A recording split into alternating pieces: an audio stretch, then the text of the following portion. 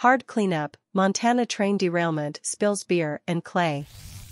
Crews could face a difficult cleanup task after a 25-car train derailment spilled powdered clay and cases of beer beside a scenic western Montana river, leaving some cars off the tracks in a narrow, century-old tunnel with limited access, officials said.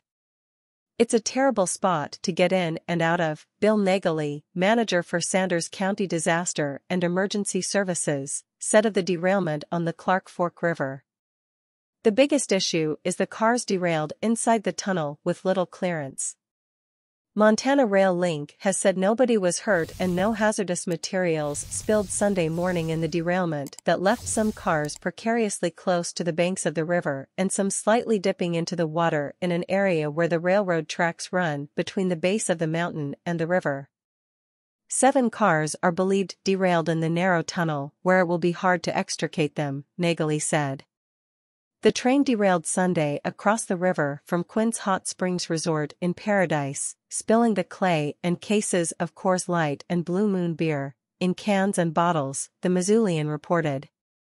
A tanker car carrying butane was on its side, but it did not leak, Naegeli said.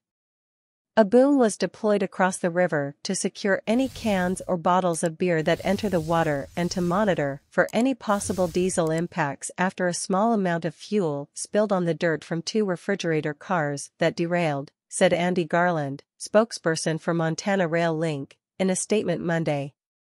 MRL has been in communication with both local and federal authorities and will conduct any necessary site remediation, including impacted soil removal in coordination with DEQ, Garland said. Directly across the river, some guest cabins at Quinn's Resort were evacuated as a precaution, the Plains Paradise Rural Fire District said in a social media post.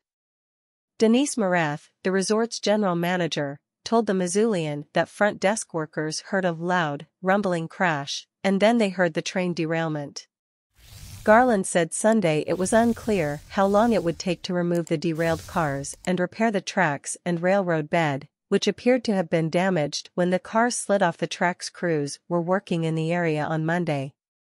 The derailed area can only be reached by vehicles traveling on the blocked railroad track or by taking a boat across the river, Garland said Sunday. The cause of the derailment is still under investigation, officials said.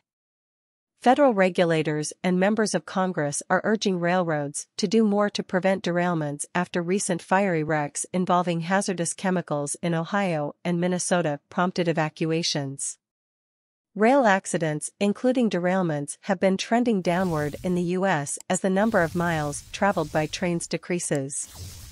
However, the rate of accidents per mile has been increasing, according to the Federal Railroad Administration. Railway unions contend rail transportation has become riskier in recent years following widespread job cuts. Most rail accidents involve freight trains, and fatalities involving passenger trains are rare.